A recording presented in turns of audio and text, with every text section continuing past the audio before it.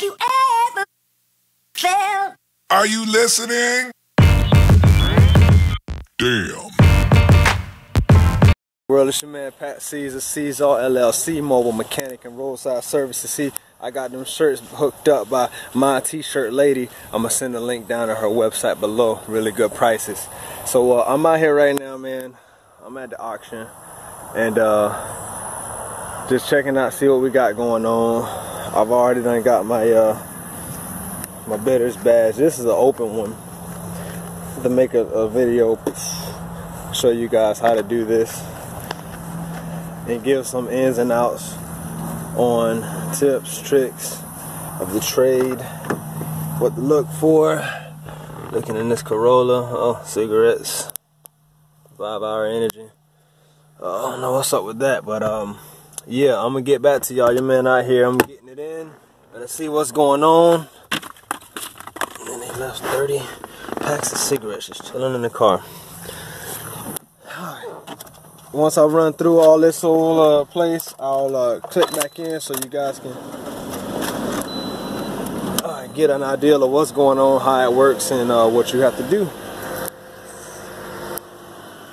You're gonna get to a point you're gonna be out here and it's gonna get super hot. Yeah, you see I'm in my dry sweat, and I got a hat, and I'll probably go get my glasses and switch the hat for a sombrero. But so let's say you at the auction and you checking out a car like this one, for instance. This what's this, 02 Pontiac Solstice. I ain't been on this thing either, but it's hot, so I'm gonna chill in here for a minute. Sounds good. Sounds good.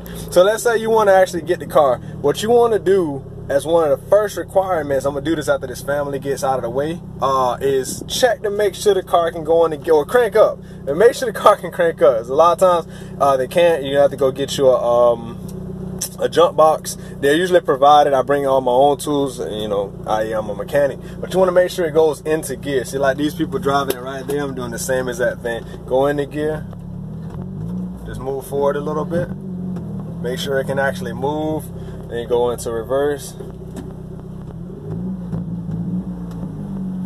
Yep, that's all that you want to do. You want to make sure that the car can actually move, because you'll be surprised how many cars come out here. Oh boy, I can't get nothing like this. Well, this thing is tiny, tiny. Jesus Christ, man, and I ain't like the biggest person. I'm only like 5'6", 5'7". But either way, making sure it goes into gear. You want to pop the hoods. Look at this Civic now. Oh, they treated it so bad. That smell. What stinking booty smell? Jesus Christ. I popped the hood. And the bumper started to come off. It's obviously been in a front end collision, so that's the type of things that you want to be looking for. No ma'am, no ma'am. But here's my card just in case. Did you ever see if the white truck started? No, it never did. Yeah, it never. I know somebody probably messed with it, to be honest with you. Yeah, because it's a Toyota. Toyota's lived forever.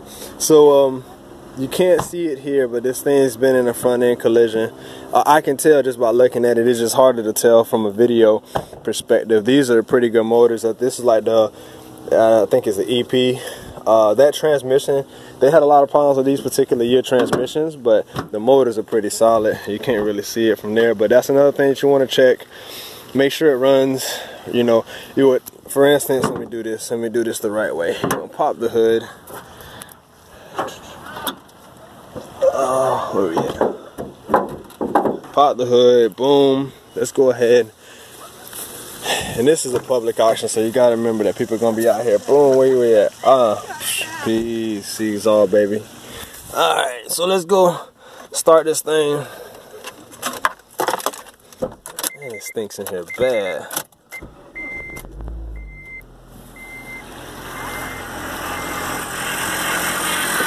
We're just listening for anything. How this thing sounds.